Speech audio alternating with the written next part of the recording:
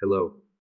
In this short tutorial, we learn how to install and use Magic Texture plugin in Blender. When you download the plugin from My Gumroad, you will receive a zip file.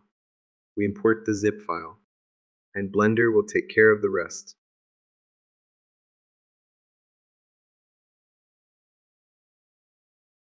Now let's learn how to use the Magic Texture to import and apply our textures.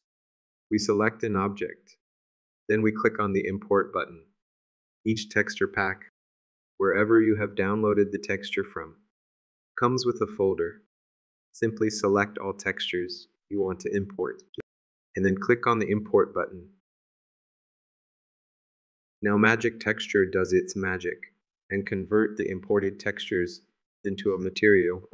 Depending on the textures you have imported, Magic Texture will add supportive nodes like Color Ramp for roughness by default.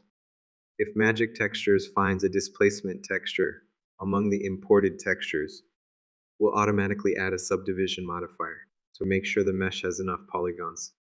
Another feature of the version you have downloaded currently is enabling the displacement for the material.